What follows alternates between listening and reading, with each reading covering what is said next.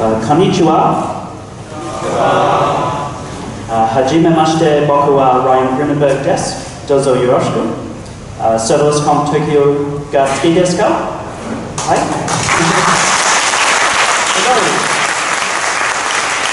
ありがとうございます。さよなら。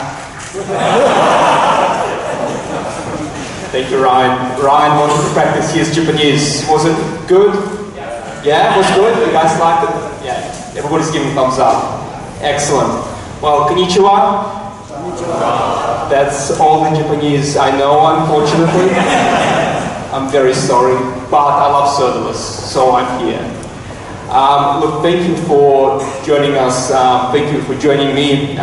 So, look, today I'll tell you a little bit about our story, about how we built an entirely serverless startup. And I'll also share some of the core principles that we follow when building serverless architectures. So I hope maybe you'll find them useful. So before going any further, let me introduce myself. That's me. My name is Peter, and I'm VP of Engineering at Cloud Guru. I'm also a co-founder of a company called Serverless Heroes. And we basically specialize in teaching serverless technologies and serverless architectures. We do things like courses, workshops, conferences. I should actually say that I have an accent and I tend to speak quickly. So if I am speaking too quickly, just tell me to slow down and I will slow down. Don't be shy, okay?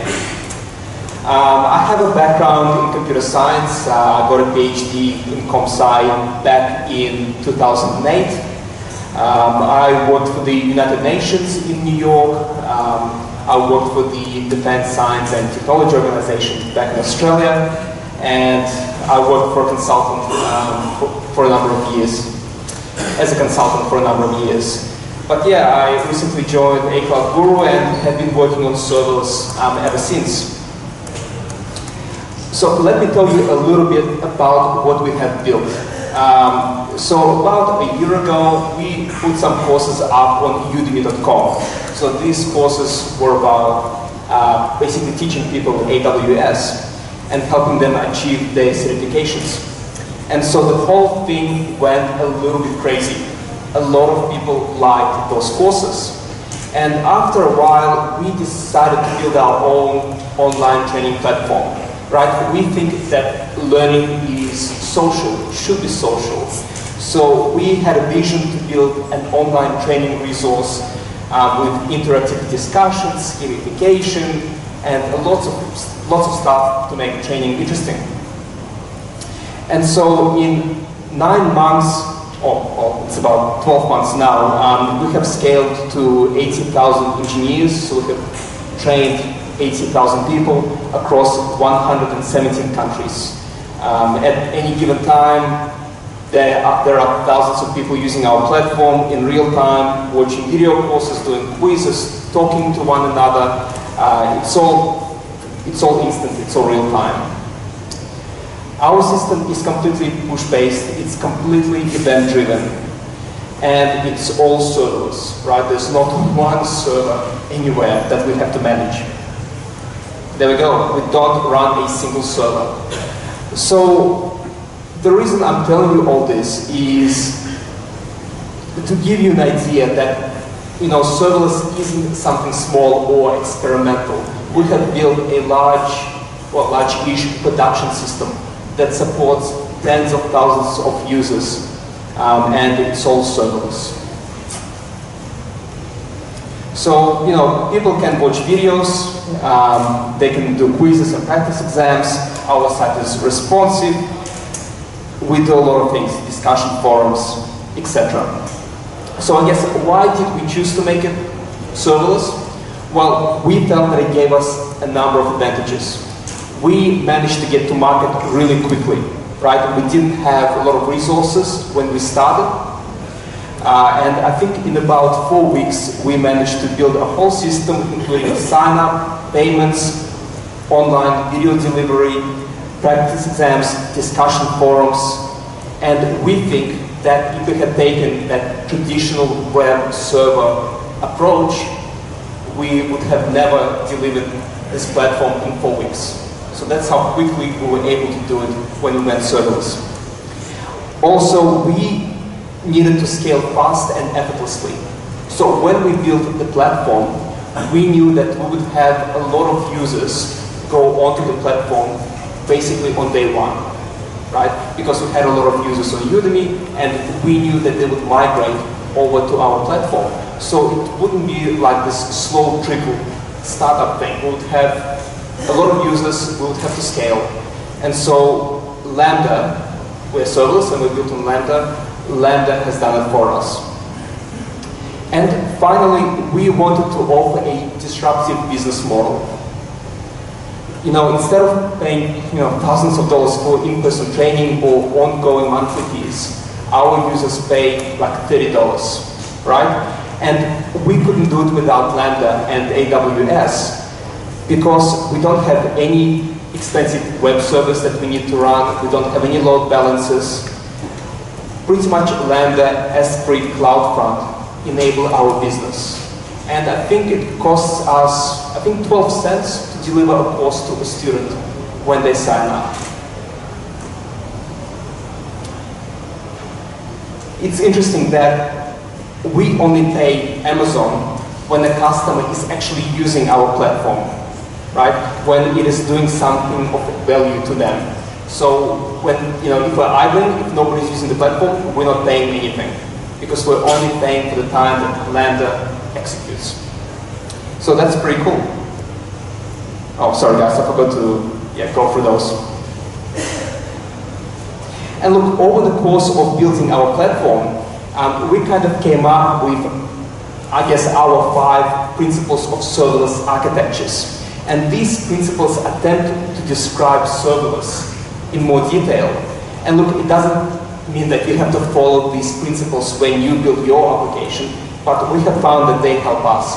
So I will quickly kind of walk you through what we think those 5 principles are, and maybe you will find them useful when you design your serverless applications. So, this is probably the most important principle. Use a compute service to execute your code. Don't run a server. Your goal is usually to solve an interesting business problem. It isn't to fiddle around patching Apache or installing an update to your operating system. You can write a function to carry out almost any task, right? You can read and write to a data source, you can call out to other function, you can perform a calculation. And of course, the other compelling thing about functions and services like Lambda is that you only pay for the time that your code executes, as I said before. So this means that you're building milliseconds and not hours. It massively reduces your hosting costs. And if your code is good, if it's optimized, you'll be paying very little, possibly. Look, of course, I have to be realistic. There may be scenarios when you have to run a server. You may have some old legacy software that you need to run. That's understandable, but try to, not to do that. And so we have, there are a number of patterns and architectures that you can build using serverless architectures. And this one, for example, we describe as computer's backend, right? So this is where we have an API gateway. So that's an AWS service, as you know. We have Lambda functions. A request comes in. That API gateway instantiates a particular Lambda function, and then it returns a response. There are other architectures. This one we refer to as computer's glue. So this is where we glue together different services, right? So you may have a file that you push into an S3 bucket that generates an event, triggers a Lambda function. A Lambda function may update a database, push an item onto an SNS topic. That in turn can trigger another Lambda function which can do something else. So you can create these awesome event-driven pipelines, and I will talk about it in a second as well, that can allow you to, that can make you really powerful. And speaking of a compute service, here's a very interesting parallel. We say that Lambda is to compute what S3 is to storage. If you think about it, if you think about S3, S3 deals in objects for storage, right? You provide an object to S3 and it stores it. You don't know how, you don't know where, you don't care. There are no drives to think about. There's no such thing as too little disk space, too much disk space. These concepts do not exist. You cannot over-provision or under-provision S3. So let's look at Lambda. Lambda deals in functions for execution. You provide function code, and Lambda executes it for you on demand. You don't know how, you don't know where, and you don't really care, right? There are no virtual machines for you to think about, no such thing as server farm capacity, too many idle servers, not enough servers, no scaling groups. These concepts do not exist for you. They are all abstracted away. So you cannot over-provision or under-provision capacity in Lambda. It is just what you want it to be. And Lambda executes and charges you for exactly what you execute. Nothing more, nothing less. So you can see that there is a parallel between Lambda and S3. Our second principle, when you design serverless architectures, try to write functions with a single purpose. Try to make them stateless. Statelessness is a very powerful concept. It is actually that secret glue that makes Lambda and Azure functions and OpenWhisk possible, right? It allows those platforms to scale quickly and handle an ever-changing number of incoming events or requests. It is actually often hard, at least it's hard for me, to sometimes say what the granularity of a function should be, right? You make things too granular, and then you have a lot of functions to manage.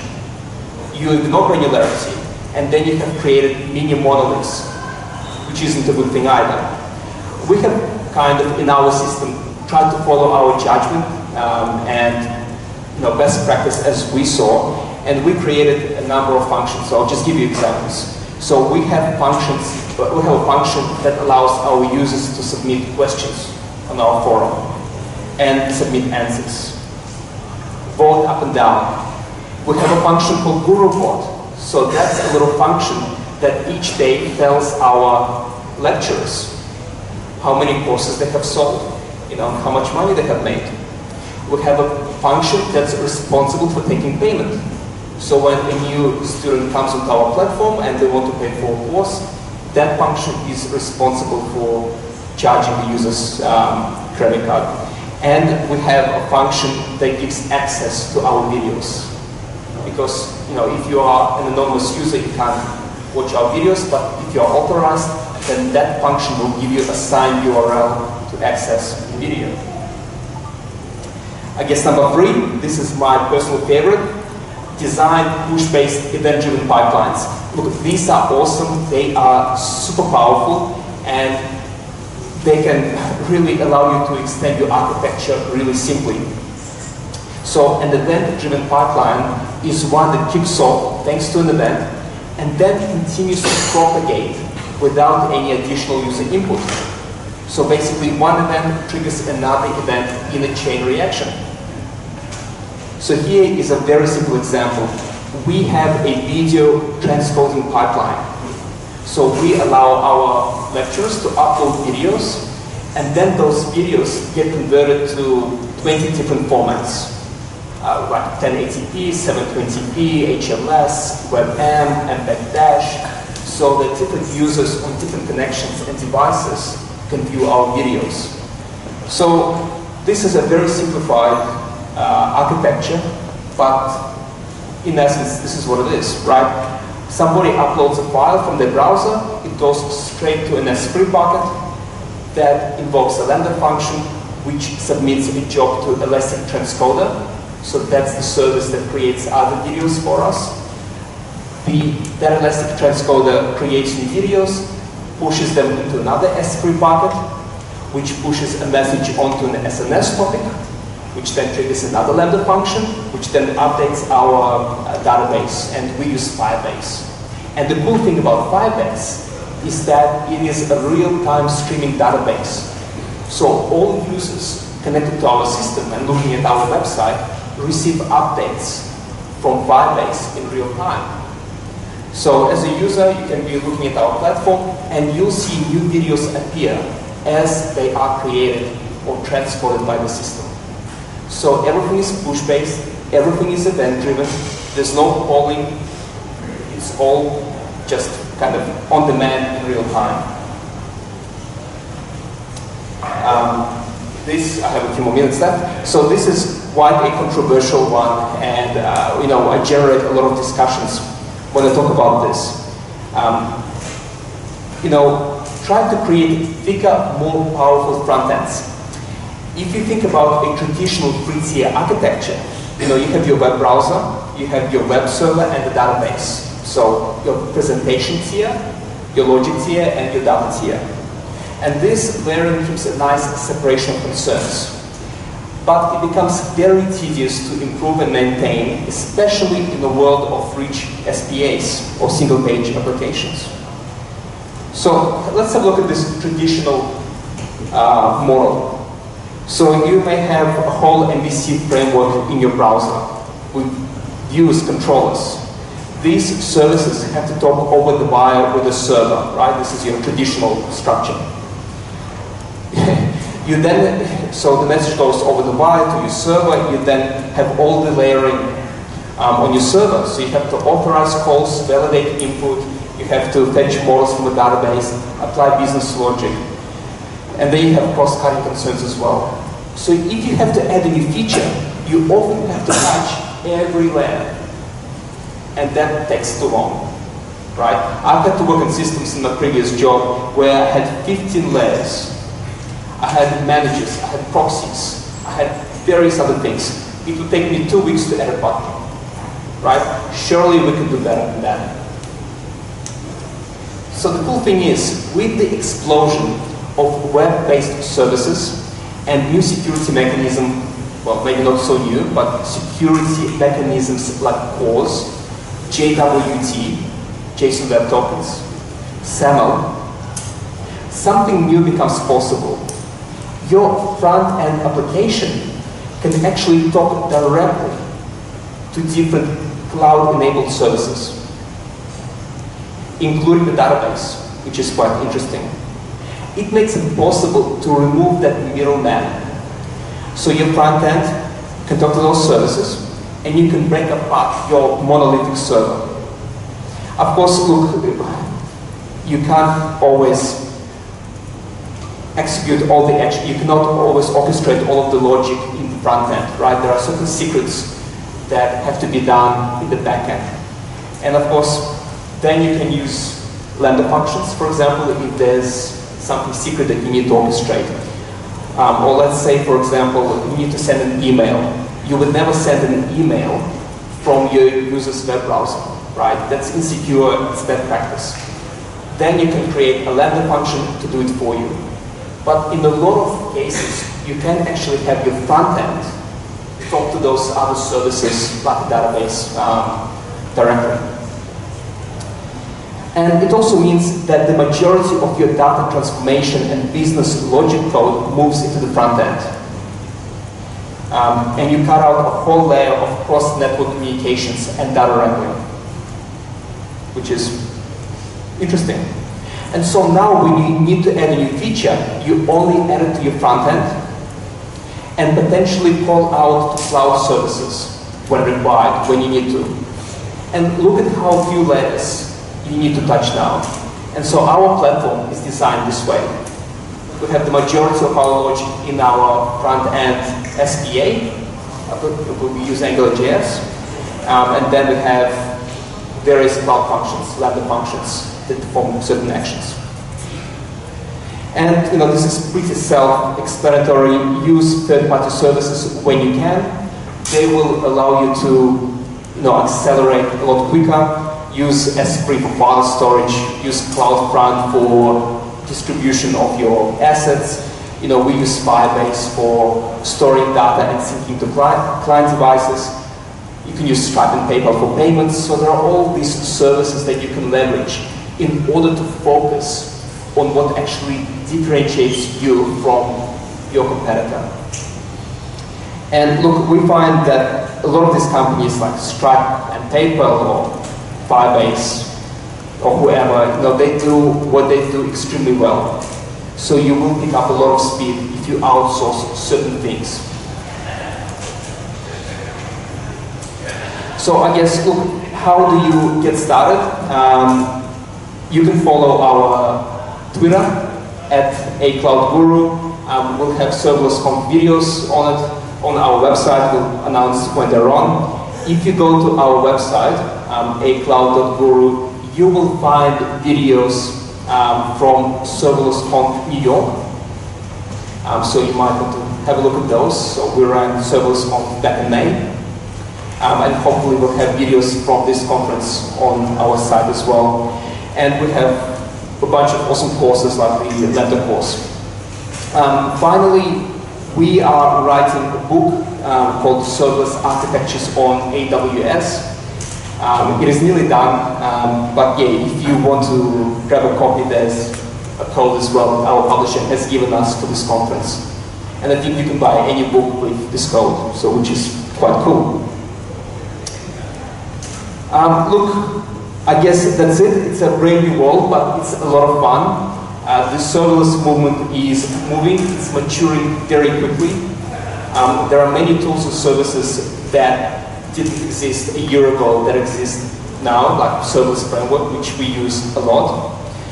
We are really excited about what you'll be able to build with serverless technologies and architectures in a year's time. And we love the passion in the serverless community. We think that we expect great things to happen. And finally, we are running serverless conf in London in about a month. So you're all welcome to come. Please do. It'll be quite interesting as well. So thank you for listening.